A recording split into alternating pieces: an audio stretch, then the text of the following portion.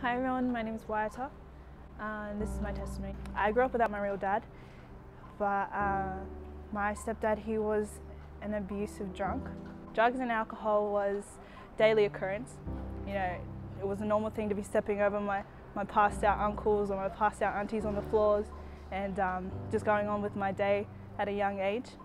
I guess as I grew older, I started to get more exposed to the world and what I had to offer. So this led me to leave home and start hanging out on the streets. I started hanging out on the streets maybe around the age of 12. I started smoking, stealing, started doing whatever I could to find acceptance. All the people that I surrounded myself with were people that I thought had cared about me, that I thought that I could call family, and at the end of the day, you know, they wouldn't be there. So this led me down a dark and long journey of being a broken girl trying to find a way. Later on down the track, I would be doing this for a couple of months until I got sent to New Zealand. And also I met my dad maybe once or twice. Both times he was drunk, smashed off his face. And I started getting a life for myself, I guess, in New Zealand.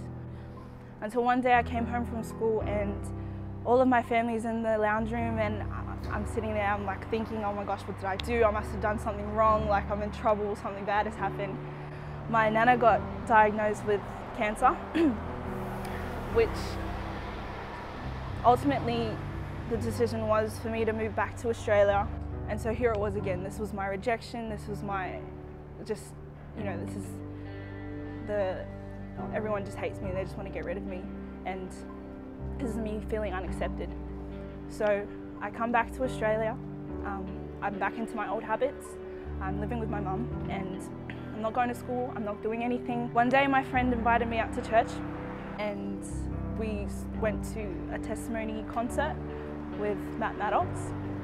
And I heard his testimony and I sat in the crowd and I thought that, you know, if this guy's life could change so dramatically, if things could go right for him, surely God can do something.